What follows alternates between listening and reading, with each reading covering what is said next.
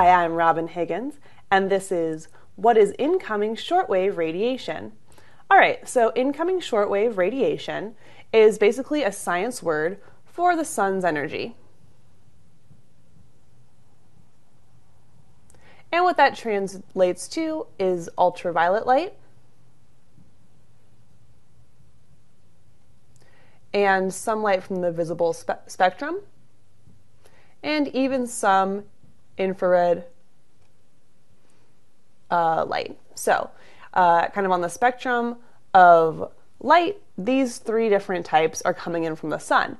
And there's a bunch of different fates that they can have. So if you have a bunch of sun's energy, one of the first fates is just that it will be reflected by clouds.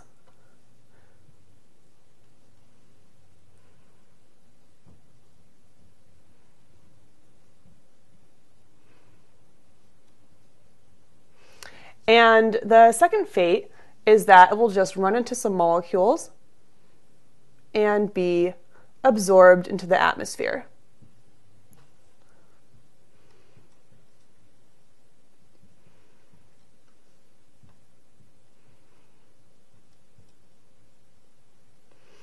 And the third fate is that it will actually make it all the way down to the Earth's surface and be absorbed on the Earth's surface.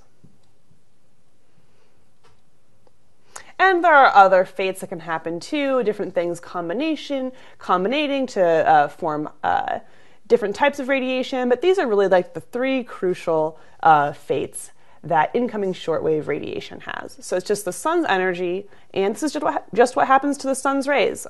Different things can happen to it. So clouds absorbed into just the particles in the atmosphere, or it reaches the surface down to where we are. I'm Robin Higgins, and this is What is Incoming Shortwave Radiation?